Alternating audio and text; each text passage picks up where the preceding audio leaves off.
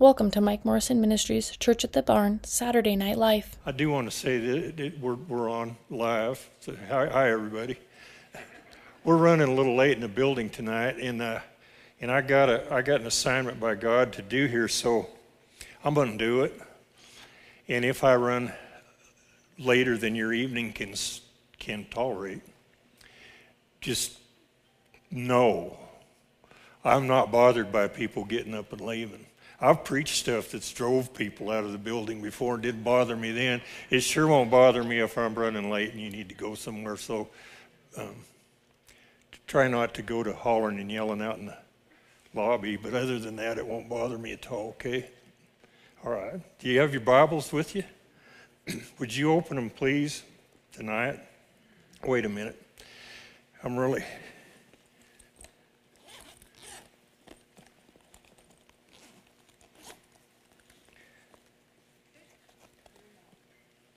I have a notebook, and I really do need to have it. And I believe it's blue, and it might be in my office.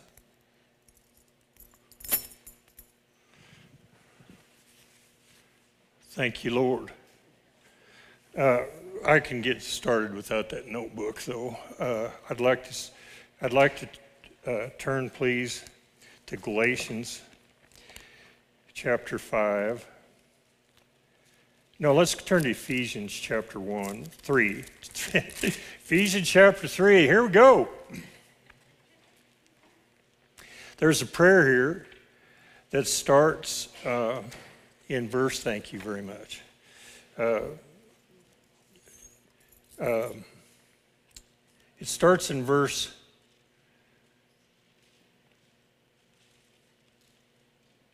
14. For this cause I bow my knee unto the Father of our Lord Jesus Christ, of whom the whole family in heaven and earth is named, that he would.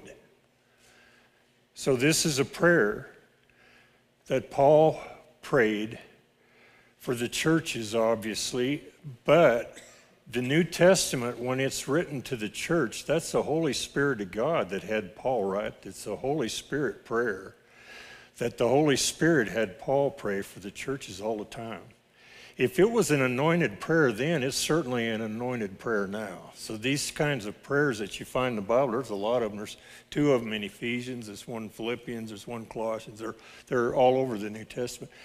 You need to make them alive in your prayer life. And kind of like this. Father, we pray in the name of Jesus that you grant, according to the riches of your glory, for us to be strengthened by might in our spirit, our inner man. We thank you and praise you and receive Christ, the anointed one, and his anointing, dwelling in our hearts by faith. And we thank you, Lord, that we're rooted and grounded in agape love.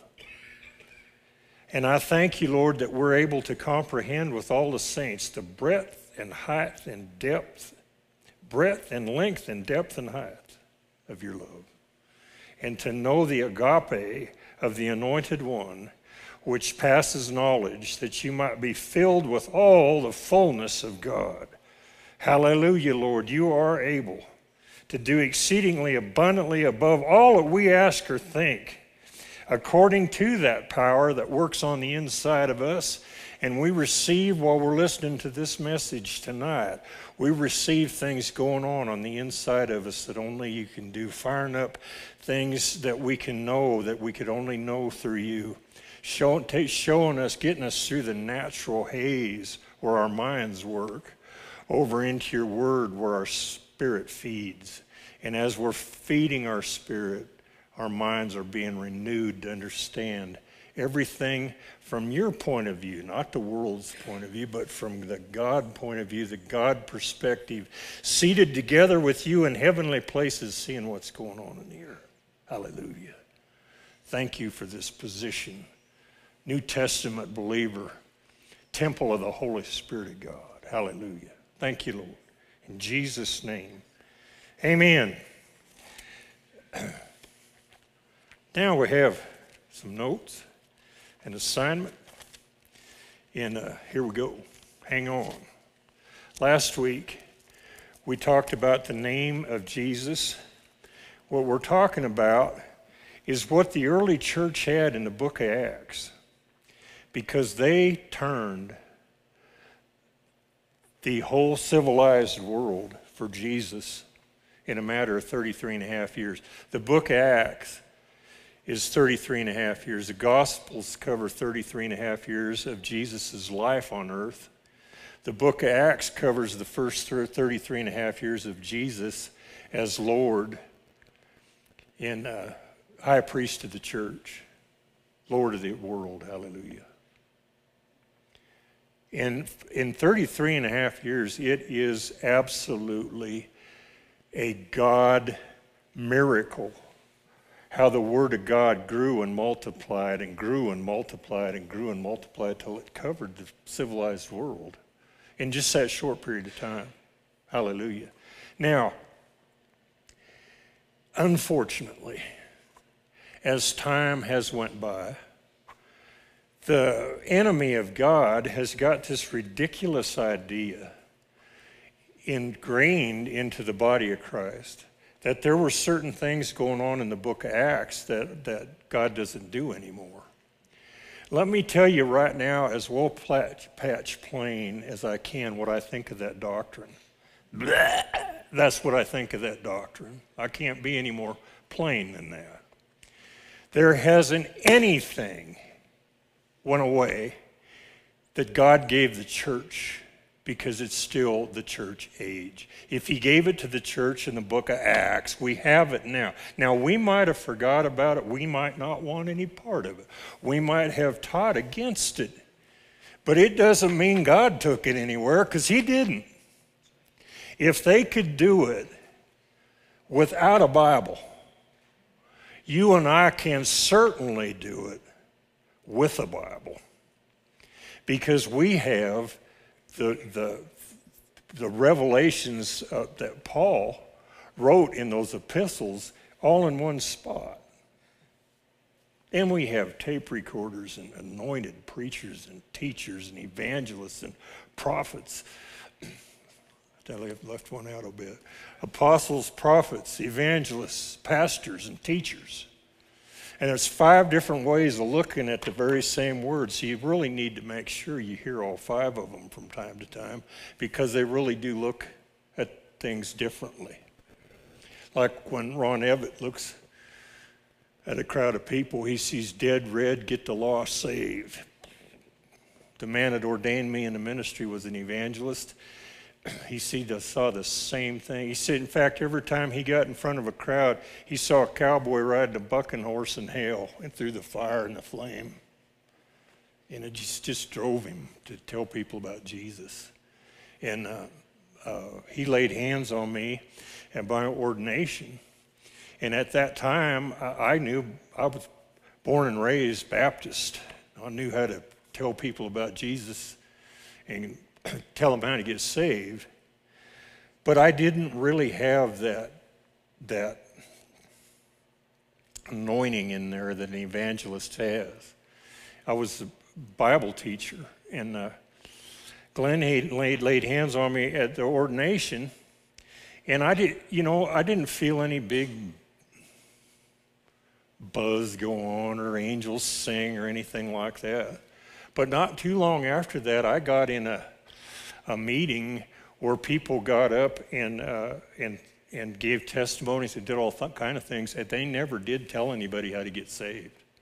They wanted people to come down front, which is fine, but it'd be okay for somebody to get saved in his chair in the back of the room and then get them to come down front, because if they don't come down front, you can get just as saved at the back corner of a room and step out the back door as you can get saved up at the altar. That's a religious thing if you carry that too far. There's nothing wrong with coming to the altar. But there's nothing wrong with people getting saved, especially in this country up here. This is not the Bible Belt, and some of these guys are just not going to be real. They're lost. They don't have God on the inside. They're not going to come marching up in front of everybody. Some of them personality types are different. I know my personality type. If I'd have been lost, there's no way I'd have walked up there in front of people. It just wouldn't ever happen. And I know people in my ministry, I've been in ministry a long time, I know people have come and told me about being born again at one of the meetings I did. And I never knew it. They never told anybody for a long time. But one guy that told me was leading praise and worship in a huge church out in Oregon, was going to commit suicide that night. Instead of committing suicide, he got born again, and he wound up with a wife and 3 beautiful daughters, the head of this worship of this great big church. And he said, God wanted me to tell you that. I don't know why. And I said, where was that meeting? And he told me where. It's the only meeting I ever did in that town. It's the worst meeting I ever did in my life. If you'd have told me there was one good thing come out of that meeting, I'd have said you're a liar. And it was just God showing up to let me know I'm on a need-to-know basis, and I don't need to know everything. He'll show me what I need to know, and I don't need to know everything. And I thought, you know what? That's a valuable lesson right there. Think I'll just preach the word and let the chips fall. And that's the best I can do. So having said all that, I want you to know that these basics need to be revisited by the entire body of Christ all of the time, and here's why. If that church could do what they did in the length of time they did it, without all the bells and whistles we've got, then with what they did, if we'll look at what they did and we'll keep doing what they did, it'll keep working because it's the same God. It's the same principles. They're just very basic principles of faith, and if we'll do what God taught them to do, the results they got are the results we'll get. Plus, we have all this stuff they didn't have revealed yet, and we can incorporate that in there. Church, we should be light years ahead of that first church, simply because as generations learn, they teach the younger what it took them a lifetime to learn. So the younger starts at a lot better place. And they spend a lifetime learning, and then they teach the younger. And over a few generations, this thing should be really gaining some big steam. And it is. The church in the world right now is huge. And it's getting big fast. They cannot count the new births going on in China. They can't count them because the people got sense enough not to be telling anybody, because they know one of these days China's going to shut that church down just like Russia's doing right now, and they don't want their names on the rolls of the official church. And but the born again movement of God, the real thing in China, is people are being born again by thousands a minute. It's an enormous revival, and it's glorious. I believe the end-time revival of the harvest is on. I believe the tares are being bundled. They've been being bundled for a while now, and the devil has really overplayed his hands in politics and stuff, and they're about to get tied plumb up and taken out of the way, and the church is going to rise up and harvest the wheat, and we're going to see some glorious meetings in every country in the world, and God hasn't forgot the United States of America. And when this thing picks up steam coming around the world, and this revival gets completely full in the United States, we're going to see some people who don't care anything about God all of a sudden say, what's this God stuff all about? As God lifts the blind, they're going to say, tell me about that. People that have told you to leave them alone. Leave me alone. Don't tell me that. I don't want to hear that. I don't want to hear that. Then all of a sudden, what are you talking about? It's like that. Change in the spirit. Hallelujah. All right, so we studied the name of Jesus as a basic last week. That is one of the things that the church was running with.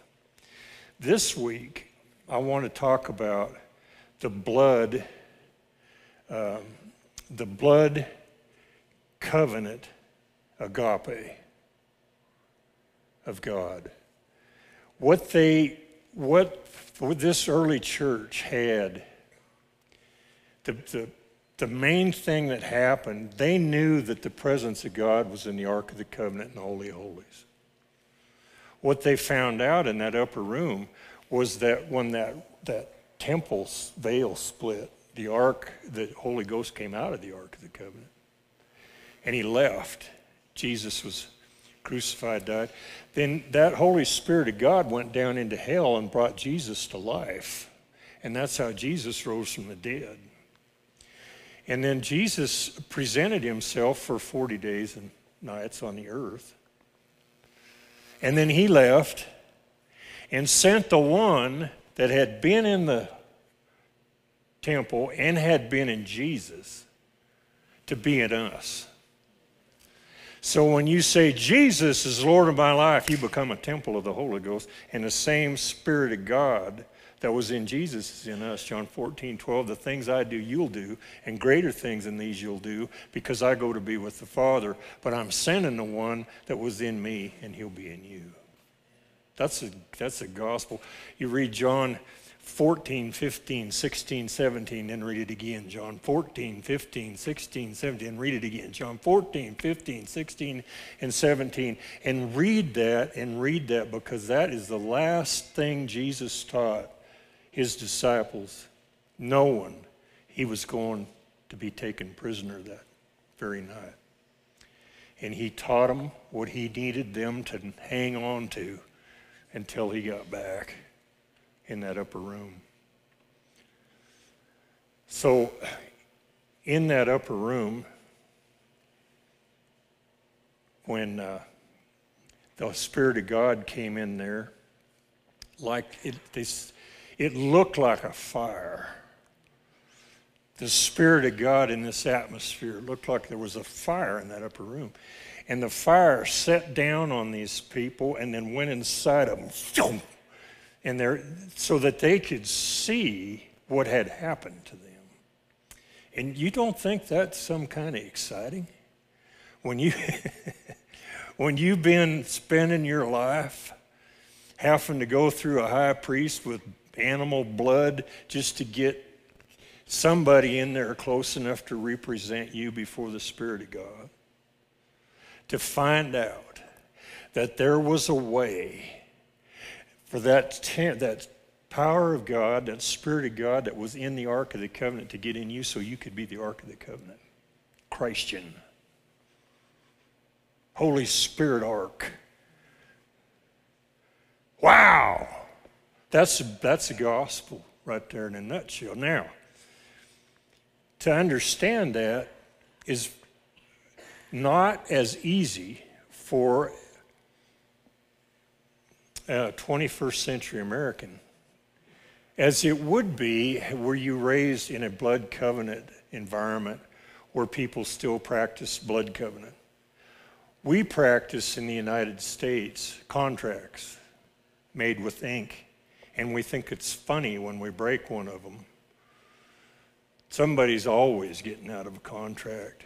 Fine print, you know, where we'll make this agreement, and then if it's not working, we'll do something else.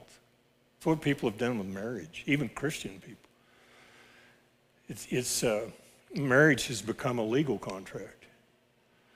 And if it's not working, just break the contract and make another one with somebody else. Might work. If it doesn't, just break that one. Go make another one with somebody else. It might work. You might finally miss the right that God intended for you to have your whole life. There we go again. I'll tell you who Mr. Right is. It's whoever that you could live without, but you don't want to live without. That's Mr. Right. If you don't want to live without him, you're on the right track. If you don't want to live without her, you're on the right track. If that's not what you're doing, you need to get off that track now. How's that good a marriage advice? You can tell I don't counsel a lot of Bible teachers don't make the best marriage counselors. But it's a truth. Because why? Marriage is a picture of blood covenant agape. That's the title of this message, blood covenant agape. Now, I didn't say love on purpose because the English word love has a meaning closer to love. When an American says love, they're thinking L-U-V, boing, boing, bomb, love, I love you. And that is not what the Bible is talking about over 90% of the time. There were 4 words for love in the Greek language. Philia, storge, this is a Wyoming pronunciation of Greek. Philia, I can get close with that because Philadelphia, the city of brotherly love where they boo Santa Claus, is based on that word philia. It's a friendship love. It's an easy love because you like them and they like you, and it's no pressure, no power in it much either, but it's there and it's good. It's not bad, it's good. But that's not the love the Bible's talking about. Storge is not how you say that, probably, is mother's love for her children. And it goes awry sometimes, and it sounds like this: I brought you into this world, I can take you out. That's what it sounds like when it doesn't have any agape in it. And it's also the love that people have their dogs and cats and, storge. If you look at me. And then there's eros love, boing, boing, boing. And that's what, it's candy for making babies. It's handy for a lot of things, but it's not agape. So when the Bible says love your brother, that's not what it's talking about. It's not talking about philia, and it's not talking about storge. It's talking about agape, and it's a whole different high love. And at the time Jesus started saying agape, they're asking him questions about it because although they knew it was the word for love, they were not familiar with it at all. They were familiar with philia, storge, eros. And Jesus kept talking about agape. And he taught it, and he taught it, and he taught it. And here's the reason why the Eastern mindset could get it quick and we can't. Because the Greek word agape is translating a Hebrew word hesed or hesed or some other way that it's probably pronounced, H-E-S-E-D. Hesed could be. Let's say hesed this time.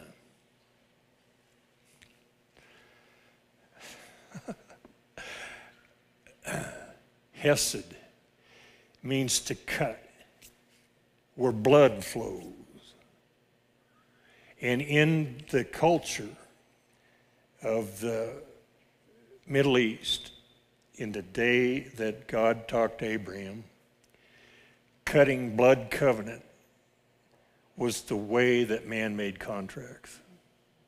You didn't write anything on ink. You gave your word in blood. And if you broke your word, you died. There was no way out of it. You want in, you're all in. You want out, you're dead. It's a no way out, one way word, but when it's a God covenant and you want in and you have to keep it and it's not easy and it doesn't look like it's working, you have a blood covenant partner, especially in the New Testament, that's on the inside of you, and you're going to be just fine. You just lean on the strength and power of Almighty God, and you're going to see it from His point of view instead of the world's. If you keep your confession right, you keep your faith on the promises of God, it's going to come out right. It's going to come out with power. It's going to come out working. He'll always cause you to triumph in Christ Jesus. When you read the New Testament, it says Christ, always translate it. Don't leave it in Greek. Religion will bend your brain by leaving English words in Greek. Christ is the anointed. If you're talking about the anointed, you have got to be talking about what he's anointed with. All anoint means is poured on, smeared all over, and rubbed into. In the case of the anointing of God, for a Christian, it's up on, smeared all over and rubbed into. Christian, little anointed one, with the power of God upon him. Yeah. It's fun to be a Christian if you know what you got into. It's a religious wreck if you don't. It's hard. There shouldn't be anything hard about Christianity other than the devil wants to stop you. So you have a fight. We got to fight the good fight of faith. But that's not against people. That's against the principalities, powers, rulers of the darkness of this world, wicked spirits in heavenly places. Our fight is in the invisible, in supernatural releasing of words and blood covenant and the name of Jesus and the blood of God. So when you and I, like the old Pentecostal people, plead the blood, what's that mean? I apply the blood of Jesus in this situation. I've been bought by the blood. According to the Bible, in Ephesians 1:7, the blood of Jesus is what redeemed me. It bought me back from where Adam sold me and put me in the place Jesus bought and paid for me to have. The blood did that. According to Hebrews 13:12, the blood sanctified me. I'm already sanctified. I'm not working to be sanctified. The blood sanctified me. I'm a spirit. Now I'm going to have to work because my mind needs renewed. And it doesn't happen miraculously. Your mind gets renewed because you spend time in the Word, looking at things from God's point of view until you start to think like He thinks. And you get rid of some of that junk that collected up in there that's not agreeing with Him. And you say, you know what, God, I always thought this was true, but I can see here that what I think and what this says isn't quite lined up. And I'm telling you right now, I bow my knee to you. I bow my knee to the Word. If the Word says it, then that's the way it is, and I'll live by your Word. Help me see. Help me see it from your perspective. Man, what a good prayer. That's how you change the way you look at religious ideas that really aren't flowing with what happened in the New Testament when the Spirit of God who was in the ark got inside of people. The whole different. The Old Testament and the New Testament are entirely different. The Old Testament is for you. Make no mistake, it is not to you, and be very, very, very, very careful about that. It's for you, not to you. The New Testament is to you. You can take it in, but just because it's behind the flyer that says New Testament, always ask yourself who's talking and who are they talking to? Especially the Gospels, because Jesus was a prophet under the Old Covenant.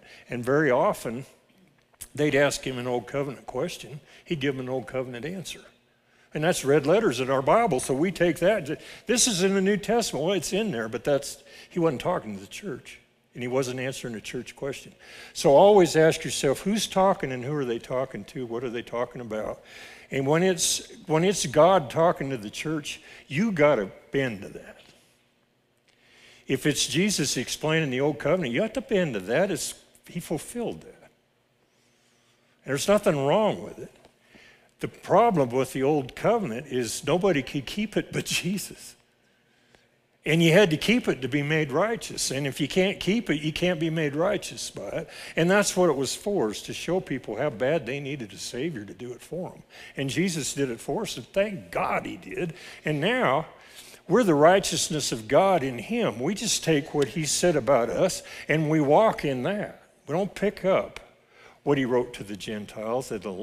We don't pick up what he wrote to the Jews, because we're not under the law and we're not strangers without a covenant. We have a covenant. We pick up the covenant promises. So when you read the Bible, there's 3 people groups with 3 deals. There's the lost Gentile, and God has a deal with them. Do this, or you stay there in that lost position. And it's pretty simple. Gentiles, receive Jesus as Lord of your life. Come into church. Leave that deal. It's not good. And take the church deal. It's glorious. And then for the Jews, they have to receive that Jesus was the Messiah and come into the church. And if they don't, then they're held in themselves under the other law. But don't get caught in between. Don't get caught trying to keep Old Testament traditions in order to walk in the New Testament, because it won't work.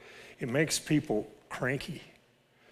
How many of you know when you're trying to get something from God and it ain't working, it doesn't do your attitude a whole lot of good? You know what makes you happy? Victory! Winning! Oh, I think it's just how you play the game. And you know what the Bible says about lying? It's not just how you play the game. We're here to win.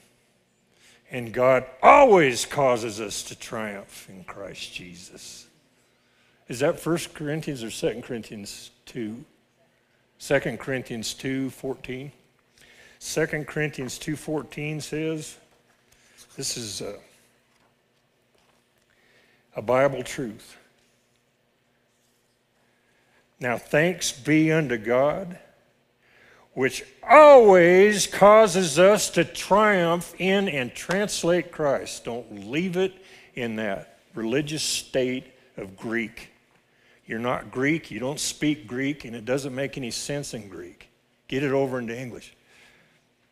Now thanks be unto God, which always causes us to triumph in the anointed one and the anointing he's anointed with that lives on the inside of us. So we're Christians or anointed ones.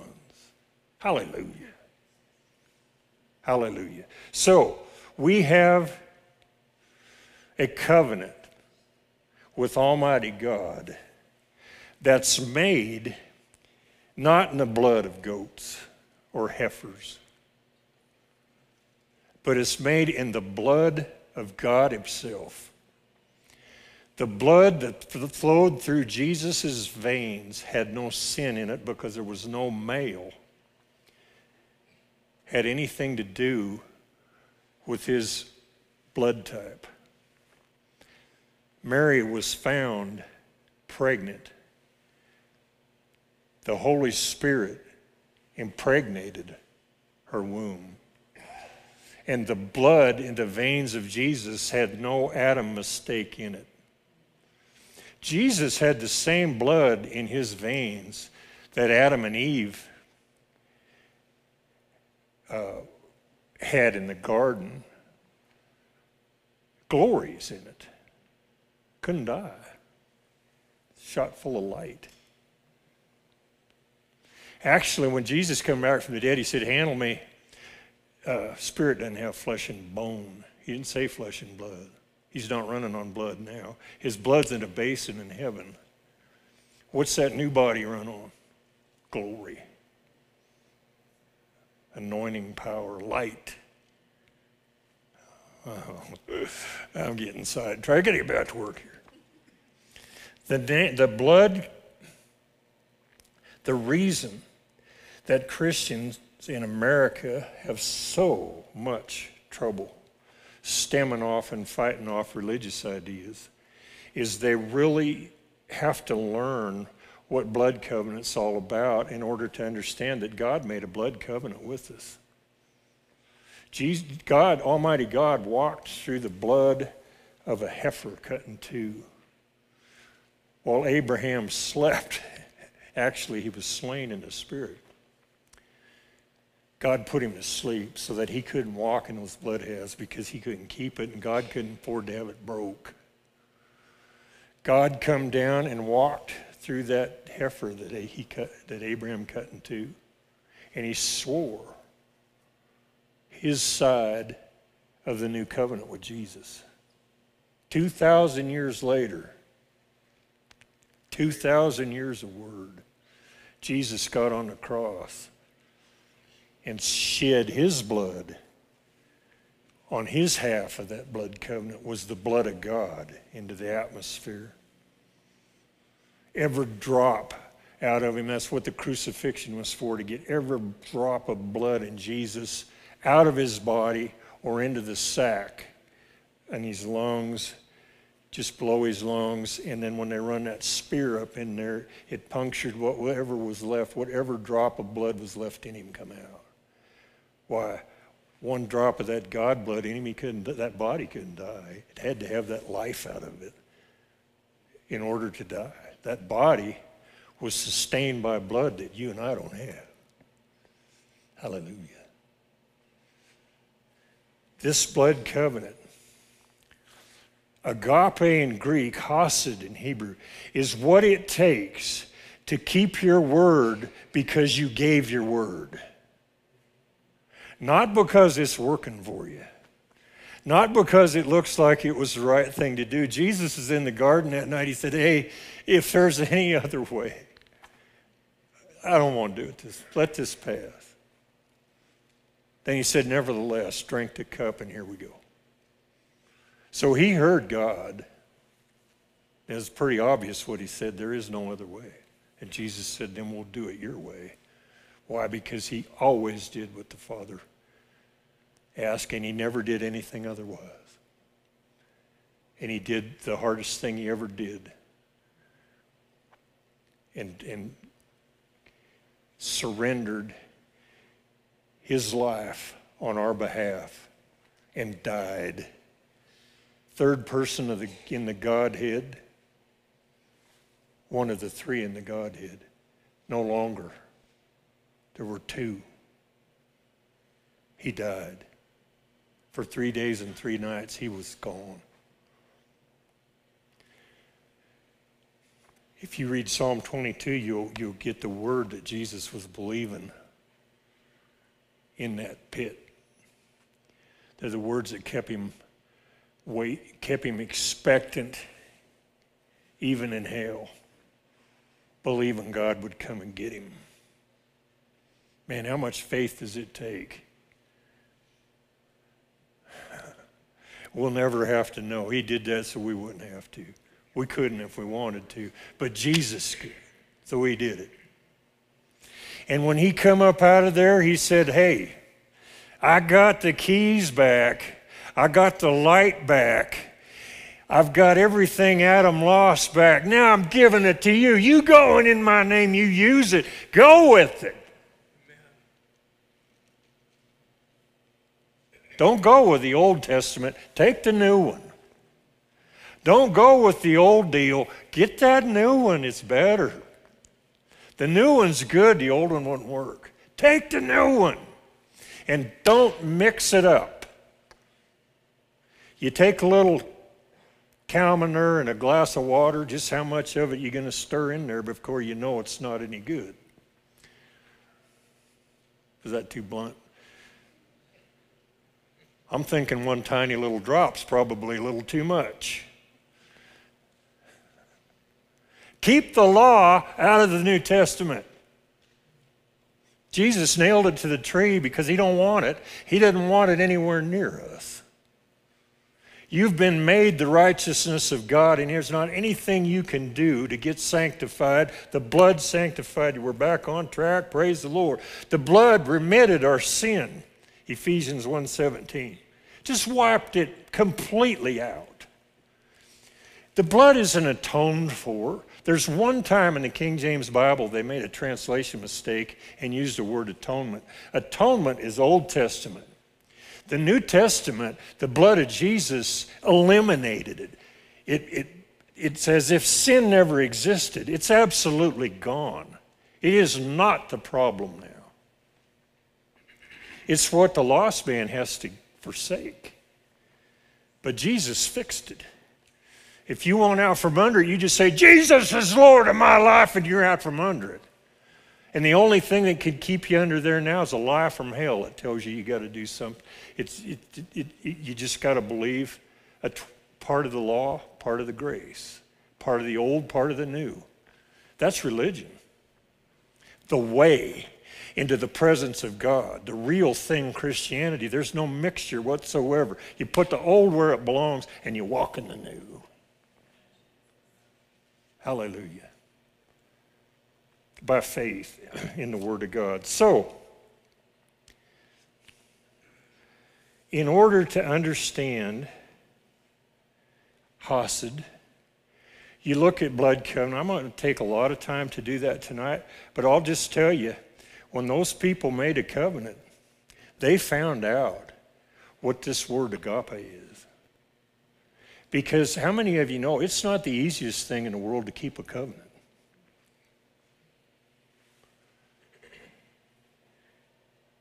It's not.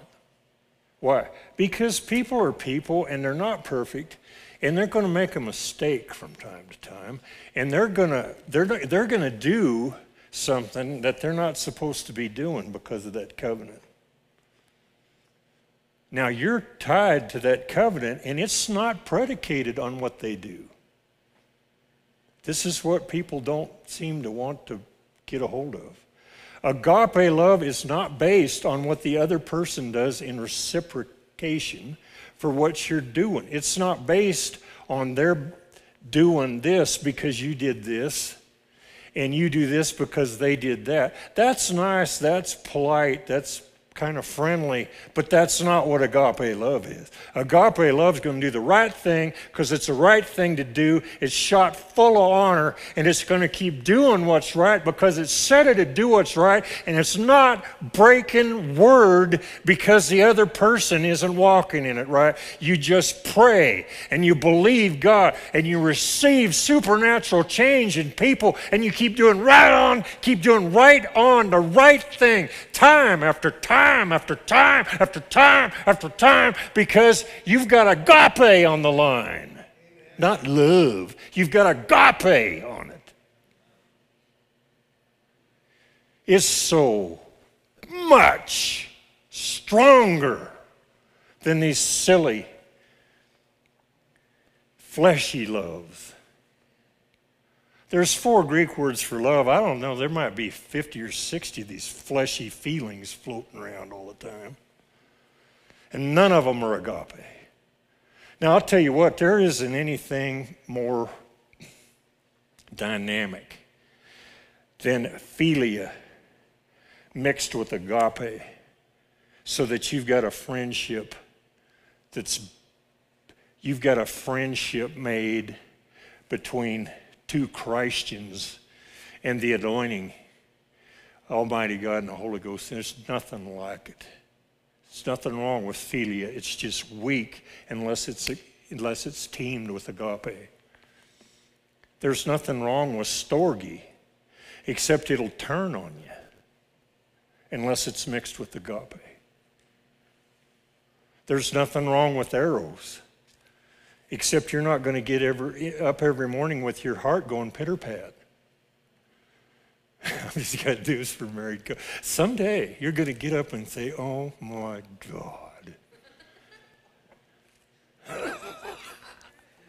I'm not either. Okay. When you want to come out of La La Land, come see me.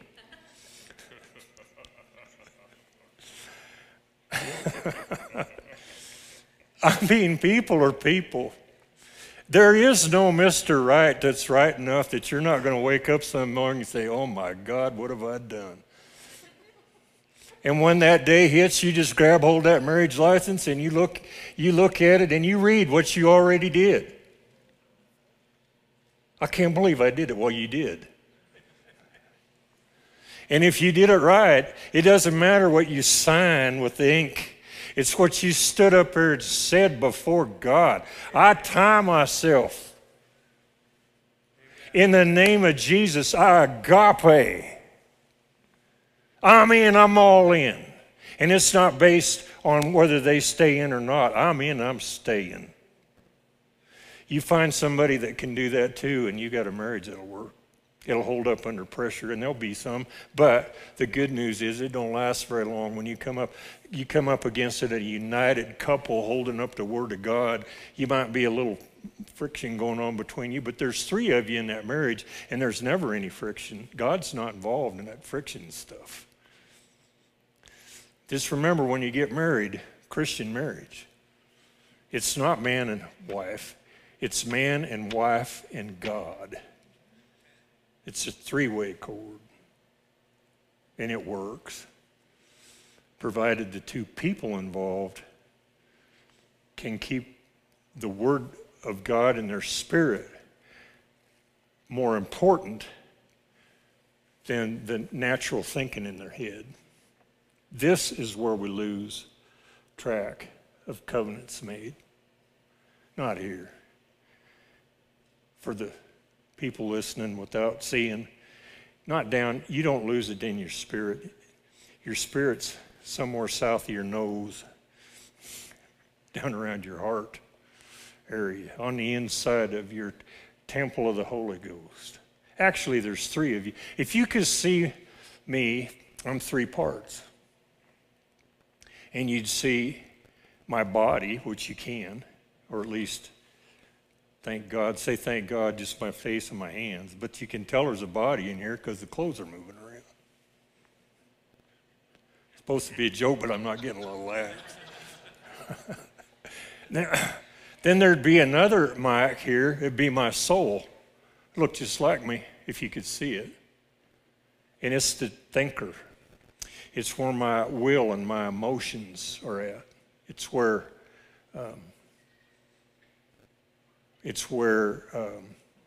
I figure things out. There's a strength called willpower here. And there's a supernatural part of the God hookup called hope that operates in my imagination, in my image station that's in my mind. Then over here, you see another one. Looks just like the other two. The spirit. Only difference is it's shining. Why? It's perfect. It's made in the righteousness of God, in His image. You can't even see it because it's so light. But it would look just like the other two if you could see it. And that's who I am. I am a spirit. I have a soul. I live in this body. And the bodies are forever. I'm going to get one like Jesus has got someday. Then it's going to work right like His works. It won't run on blood. It'll run on glory like His does. And I'll be able to go anywhere with it. Galaxy to galaxy. Heavens to heaven. How many of you know the heaven's right here? It's just in a different, operating in a different speed. We can't see it. We're not in it because it's the light's, the speed's different.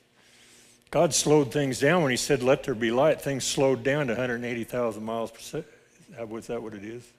Speed of light? 186,000 miles a second. Slowed down, and you could see something in this realm. Doesn't make this realm more real. That one made this one. That one's more real. But God likes this one so much that there's coming a day when He's going to bring His heavenly city. He's going to fix His planet back up from what sin did to it after 1,000-year millennium. And He's bringing the heavenly city down, putting it down here. Because He likes this place a lot. He's going to put it in Jerusalem. Because that's, I believe I could prove if I had three more meetings. That city's His bride. The New Jerusalem is the bride of Christ. That'll open up some cans that I'll just have to live with, I guess. I know not everybody's going to agree with that, and you know what? I'm not here to pick a fight. I'm here to get you. I'm here to look at a Bible basic and have it expand. Have a Bible basic become so real on the inside of us that we don't get taken off on these new goofy ideas that you have to throw some Bible out even to believe. You just stay right here in what the early church was doing. And when we get as good at it as they were, we're going to get the results they were getting. To hallelujah. That's right. All right. So 1 Corinthians 13:13. How many of you know what that says? Now abideth these three: faith, hope, and charity. In English, they're trying to get across something besides love. So they translated that word agape, charity, that time. And it probably was a pretty good King James word, because charity had a different meaning then than it does now. Now when you think charity, you're thinking alms, and somebody's a charity case, and you're given to the needy. That's part of agape, but it's a small part. Agape is, and that's what I want to get to tonight, and I'll get this out. The way to say it in English, to get the full meaning as quick as we possibly can in our culture, without understanding blood covenant very well, is agape, hesed, loving kindness, mercy, grace. You have to understand all those, have a bit of an understanding of all those words and see them come together. It's who God is. God is love. In fact, I think we'll end there with this message. Since it never really got off the ground, we might as well end in a hot spot. 1 John 4:16.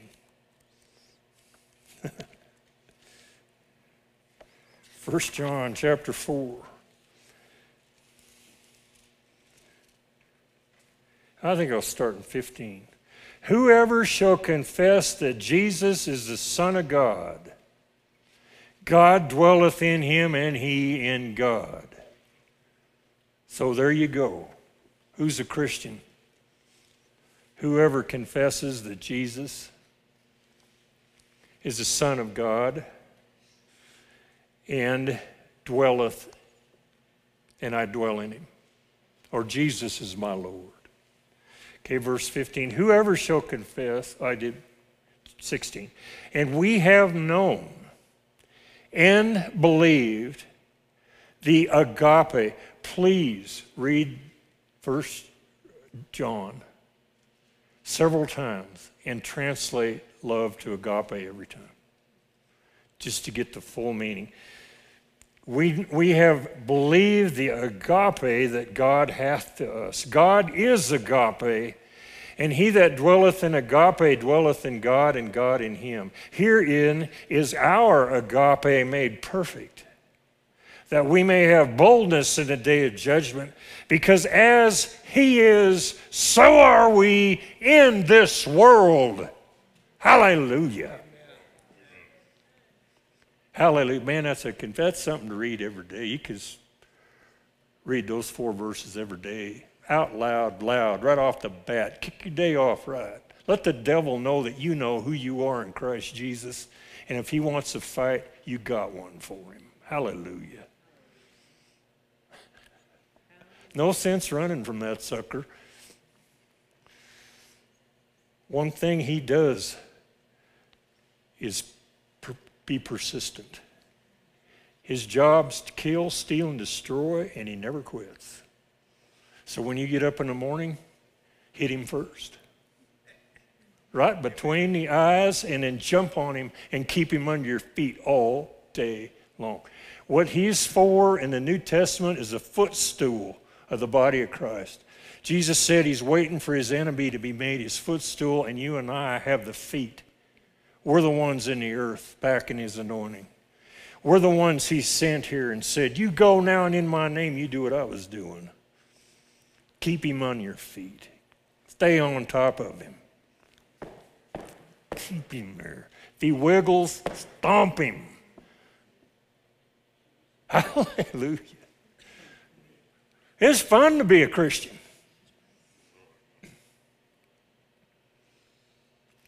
I got a big rowdy amen out of that, but then I'm in Wyoming.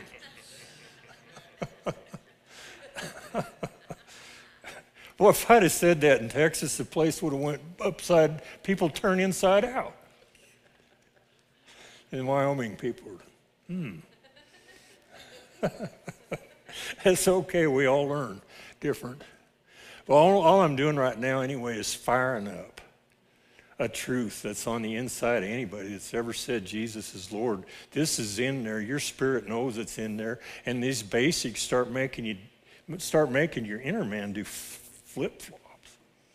And it starts to change the way you think. And you start to consider, do I really need to talk about sin so much when God's aimed me at it? I need to talk to it, not about it. Talk to the mountain. Be thou removed and be thou cast into the sea. Don't doubt in your heart, but believe those things you say will come to pass. You're going in the sea in Jesus' name. Get! Amen. Hallelujah. That's how you pray for the flu. You don't run, get a mask, keep old people at bay. You walk right up to it. Lay hands on the sick and they'll recover. You get off of them in the name of Jesus. I thank you, Lord, for the healing power of God. And no flu can stand up against that in Jesus' name. And mean it when you say it. Make that junk tremble. And run and hide like the coward it is. It's nothing but the curse. And you and I have been blessed by Almighty God, and our job is to kick that curse out every time we see it. And it's not to run and hide from it. It's to take it on and fight it and beat it. Every time He always causes us to triumph in Christ. I don't know if you're getting fired up or not, but I am. Glory to God.